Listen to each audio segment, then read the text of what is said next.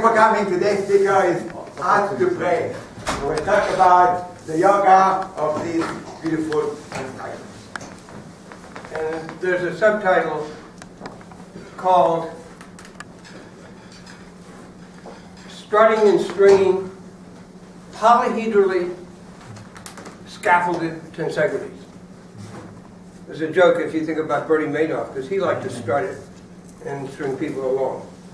But this strutting here refers to these, and the stringing refers to this golden cord. The colors, the theme of the colors is my college, Wofford College in Spartanburg, South Carolina, my undergraduate college. That was the school colors, old gold and black. So the first thing I want to do is bring this back. I made a page for this right here, and I ran a workshop a week ago at the College of New Jersey in which 23 of my students, it was like a finite math course, made these. Oh, that's great. Oh, there, it's sort of slow. Okay, there's one picture. There's another photo. These are from, a student took these with his cell phone. And then emailed them to me. Groups, I had 9 boxes like this. And groups of 3 students helped each other to make 3 of these in succession. And each one got one to take home with themselves. And you seen that? Here's a 4th one. Those are the co-chairs of the math department. I don't really have their permission to put them up here, but he was catching up with email and Kathy Liebers. This is Tom Hagedorn, PhD from Harvard, under Benedict Gross, and Kathy Liebers, who's in math education. And that's one of my students who's happy she just made one of those. And this is some more students. And that's one of the best pictures I like that. Now, I'll show you the last photograph later. Now, these are some of the, you can actually make the domes with some of these. The people that make tensegrities, as far as I know, don't have any scaffolding to them, and they never talk about any scaffolding. That's what's different. And I talk a little bit about this here, and I'll talk more about it now on that page. And so there's some tensegrities that I have no idea how to make according to my procedure. There's a nice book on, well, there's a famous book on tensegrities by Pugh. And this is a 150-page book. And it mainly puts forth the idea that you can use nonlinear programming, quadratic programming, in order to come up with a relationship between the strings and the strut so that you will have equilibrium. My approach is different, so you don't really have to calculate anything. Then, there's an article in American Scientist about tensegrities. There was a recent article in, I think, the notices, What is a Tensegrity? I didn't put a link to that yet, but there will be a link to that. Boy, that's really, I guess it's a PDF file. It's slow to come in, so I'm going to skip that. And Conley and Whitley, or Whiteley, oh, that's coming in better. They've written about the rigidity. Conley's the first one that discovered a flexing polyhedron, which I don't think was convex. And it doesn't mean continuously flexing. It means that you can rearrange the faces in another rigid way. I think that's what, we're not going to talk about that. And see what else there is that I have links to. There are hundreds of papers on tensegrity. These are just 41 papers, and those are all applicable. So you can see any of those you'd like. This is an amusing one. I don't know whether we're going to get any sound with this or not. Not really important. When you click on this, there's a movie that comes up, and you don't see anything right away. Look at the music. From here, you'll see something coming Can everybody see that? Yeah.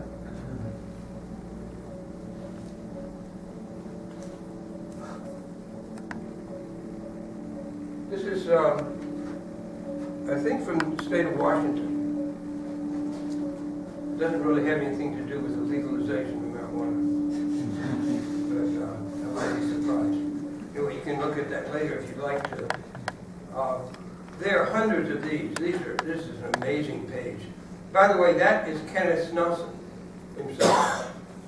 He's the inventor of these. But Buckminster Fuller expropriated the invention, and he named it tensegrity, coming from tension and integrity, although that wasn't a very good exhibition of integrity to steal somebody's idea and take it as your own. But I guess Snelson didn't mind that much. They both patented some tensegrities. And that's online as well. But these are some very interesting tensegrities. That one right there is one that you'll see here on the table. I'm going to switch and talk to some of these in 1 minute. This is a sculpture. That's what these are. These are sculptures. Of course, there's a lot of mathematics behind it. And I was going to show you some of it, but I think I want to change the focus. Okay.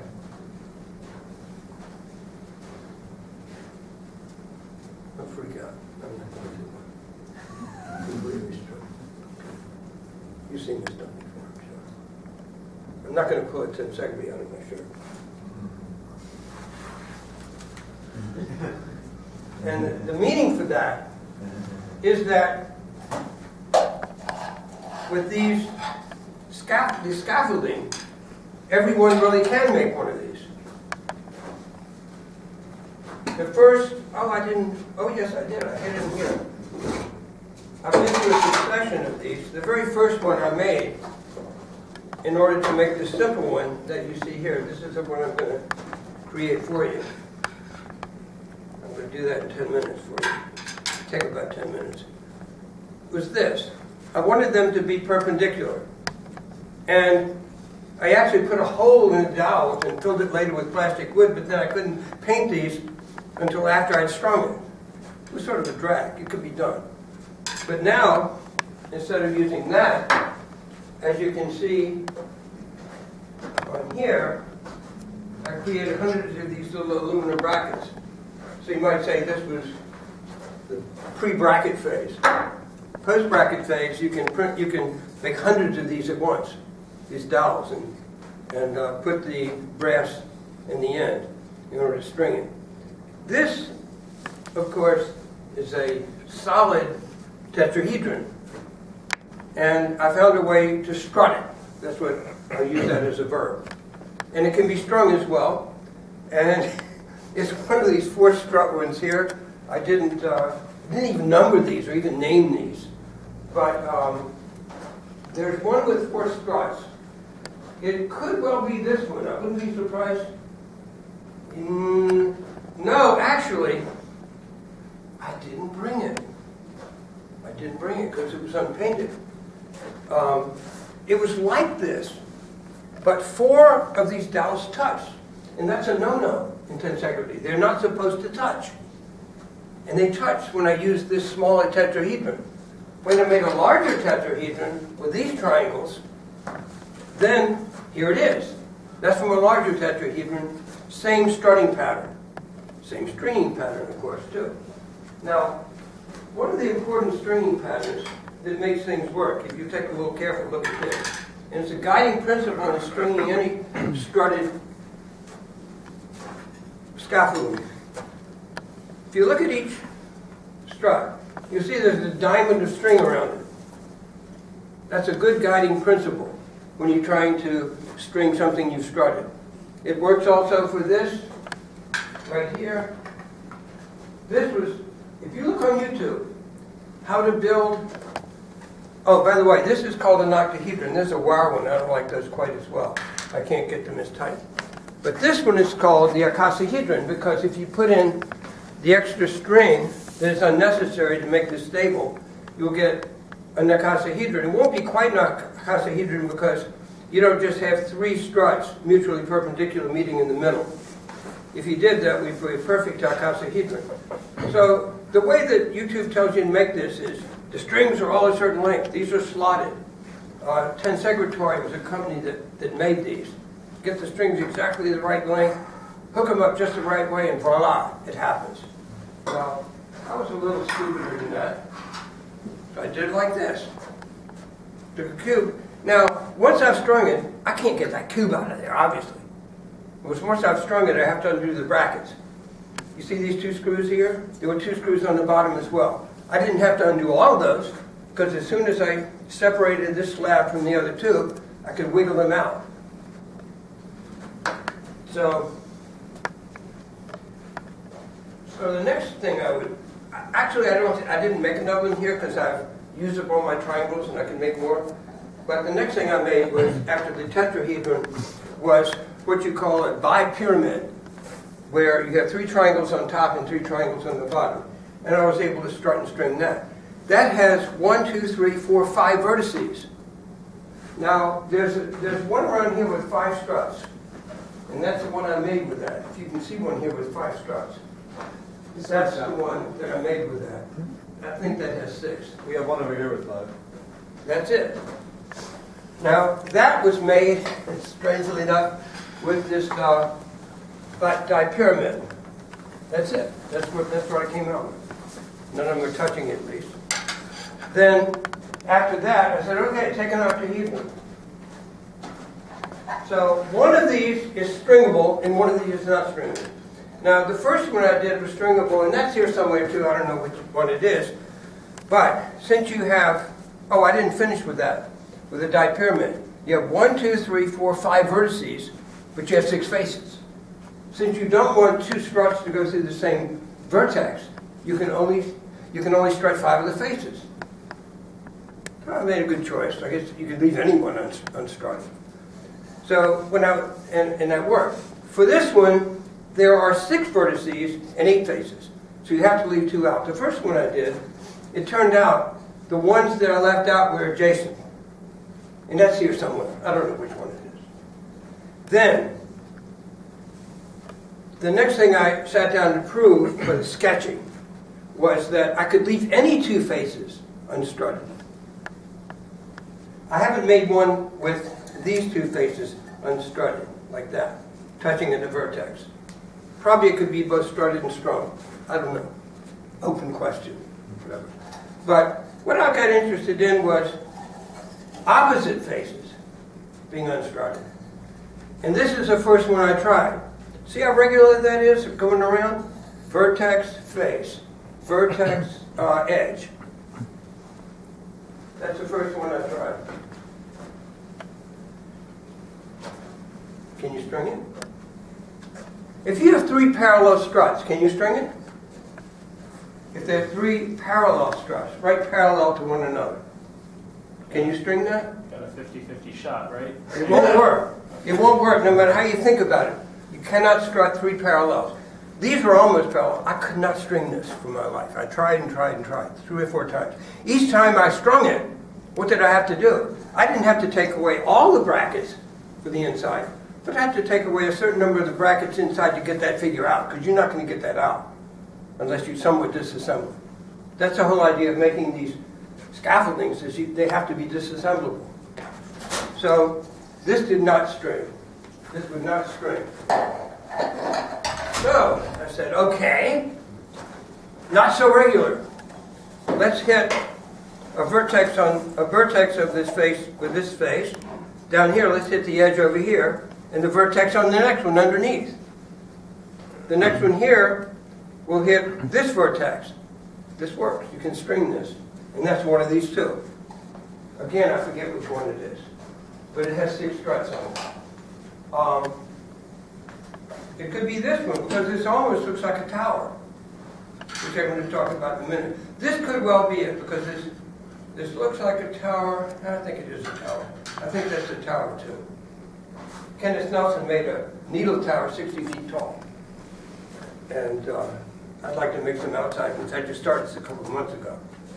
I remember walking around with a couple I borrowed from an artist friend of mine, telling everybody that, hey, I haven't made one yet. Here, didn't I show you some of those?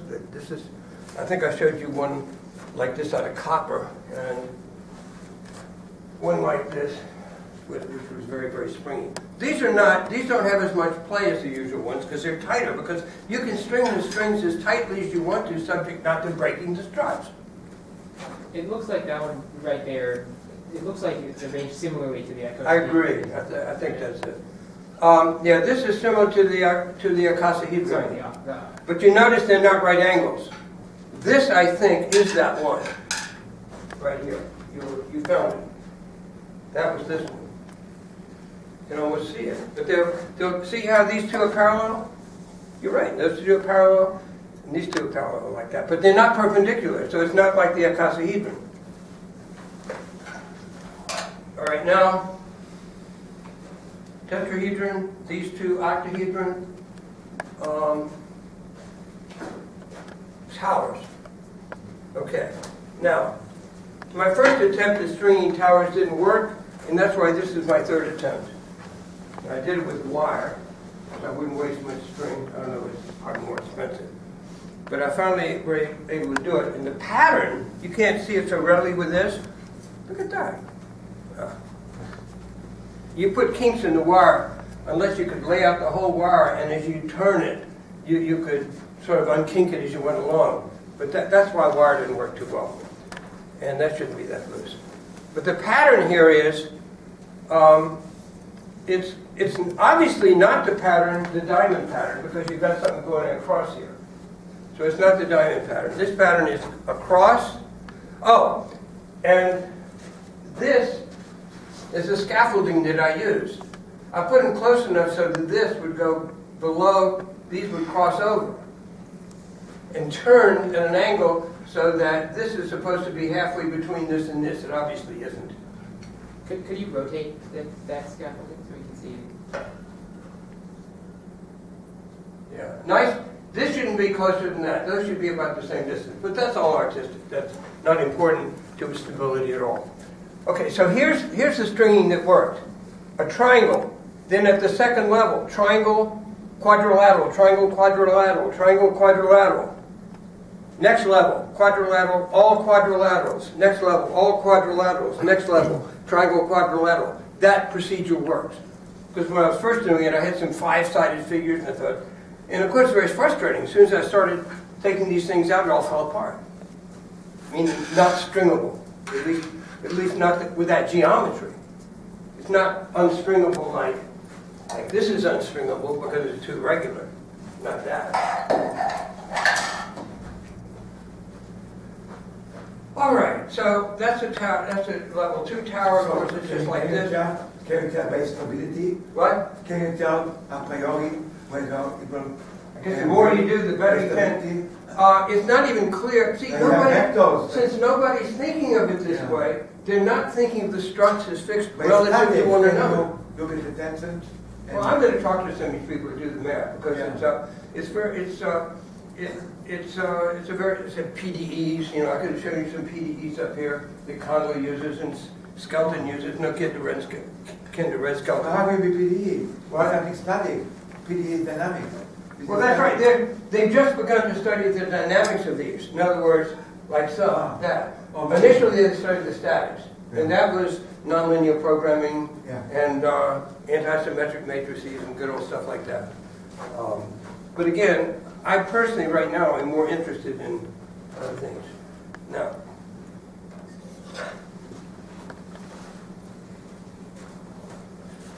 "20 faces. How many vertices? 12. So how many do you have to leave blank? How many do you have to leave unstrutted? 8. Well, here's a cool 8 to leave unstrutted. Focus on this edge right here. So I can hold this up to the camera. Focus on I'll get this done in a minute. Focus on this edge here. Dot, dot, dot, dot. See those 4? Can you see them? There's 4 on the other side too. Those are the 8 I left out. I have not strung this yet. Once I string it, then I have to disassemble it. Not looking forward to that. I would try to do the diamond shape. I don't like the way this crosses over for this one right here, but that might work too. I would use the diamond shape to string it. I'm not going to try to string it here. What I am going to do for you now, we have plenty of time, I'm going to build one of these for you right now. You saw, oh, now I can show you that last picture. I didn't show you before. Let's see if I can get back to my page. You can still see that. Let's see, tensegrity power. The seventh picture I didn't show you. It's taken by a different person. It'll come in a minute, I guess. Okay, that's the TCNJ. I won't show you that because I hadn't reviewed my shirt yet. So, I had made 9 of these boxes, and students in groups of 3 each made 3 consecutively, so each person got one. There were 23 students. And each of them, it took 60 minutes, because they had done it, even though they had a dress rehearsal the class before that. So, what is in each box is this. I thought incorrectly that was the golden mean. I must have done some wrong arithmetic. In other words, if you want to make this such that if you put these diagonally like that, then they will be perpendicular on the block, and they remain perpendicular when you take the block out. It doesn't have to be the golden mean in order for that to happen. It's just a nice little bit of geometry. 1 and the square root of 2. That will make these diagonal ones perpendicular to one another. If you go up here, and up here. That's easy to derive. Just put an equilateral triangle sitting in the upper half plane, centered on the y-axis, and let the z be arbitrary. And require that those three-dimensional vectors be perpendicular, and you'll get the same condition. The height squared has to be 2. All right, so I'm going to build one for you now. Now, you're seeing this in microcosm, what the students had. There's 9 feet of string there, more than enough. 8's enough for me. But I thought some students might need more than that. 25 after, let's see if I finish by 25 bucks. Not running out of time, right? Like, the clock seems to be going nice and slow today, though. Doesn't it? Right? Right. Oh, I can't get this. Oh, there I go. So the first thing, I'm not ready to string it yet, but I'll take it out anyway. I put it in that so it wouldn't fall apart. So here's the procedure. With this, can everybody see me from here? Okay. We need a screwdriver, which is magnetic. We need 3 struts, which I didn't bring. That was silly of me. So you can order them? I'm going to disassemble one of these. Okay? A simple one. How do you order them? What? Online, there's some places that I need 3 struts. So I'm going to show you how to build it. I I didn't put 3 struts in there. How do you get them, if you want them? How do you buy them? From me, I'll sell them to you. I haven't sold these at flea markets yet. So this is an extra 3 or 4 minutes. Sorry about that. Otherwise, you wouldn't see how to do it. I put everything in there with the struts. That was the first one. Okay. Get these in here. I'm going to tell you a very interesting omen while I'm doing this. Since I was in a rush to get all this stuff done for the talk, I brought to William Patterson, because I teach an 8 to 9:15 class, and then I don't teach again until 3:30. So I did the work there. They were already drilled. The holes were drilled in the ends. So I brought some screws, packages of these screws. These are number 4 by 1/2 inch long brass screws that you can get at Home Depot. And so I had, actually that box was full of struts, unpainted struts, because I screwed them in before I did that. And I threw a bunch of brass screws out of this container, plastic container, onto my desk. And I grabbed a handful of struts out of that box, because there were about 60, and I grabbed about 20. I didn't count, just grabbed some. Then They were exactly the same number. And while I was pondering how unlikely that was, not to be one greater, not to be one less, I still had more to do. So I emptied the rest of the brass screws onto the desk after having experienced that very unusual circumstance, and grabbed another handful out of the box without counting them. Same again. Remember, I dumped the rest of the screws on the table. Same number again. I said it was twice. And then I had another box, and I put some of them out. Not all, some of them out. And grabbed the last of the dowels. And I looked at them and said, they can't be true. Can't be true. And they were. 3 times in a row. Omen. Whatever. I'm not a religious guy, I don't think. But maybe spiritual, but not religious. Now that we've got these, now we can start. So, this one is the 1 in the square root of 2 model, like that. And I did bring the screws. I was careful to bring metal. And for these, I don't use gold screws. Actually, I use brass. The gold ones don't dig in as the wood as well. Eventually, one could make that out of plastic, I guess, or it could be manufactured. Oh, this is ridiculous. Okay, so we need 3 of these brackets. I'm not going to go into how these brackets are made. But the first one here, you don't mind if I sit down. I'll put this, is that the right one? Is that the one I want? I grabbed the wrong one. No, it'll work. Let me check real quick. Didn't I have one here? Is that the one I was talking about? I'll tell you what I can do. I can take the one that didn't work, and if this is the same, oh, oops, that's the golden mean. That's all right. I know how to deal with that. I put that on for the students so they know. But since it's not the golden mean, it has to be sharper. 3 to the square root of 2. So put this on, hold this on. The students could help each other. Unfortunately, this is magnetic, which is nice. And, oh, screws fit right in there. That's cool. I don't have to dig it in. At this stage, how crucial is it that you get that angle exactly what you were going for?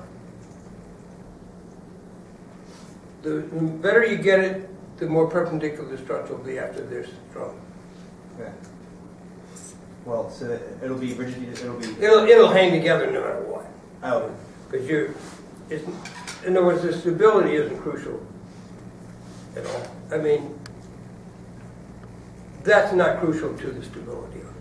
It's only crucial to the geometry of it. Okay, so there's one.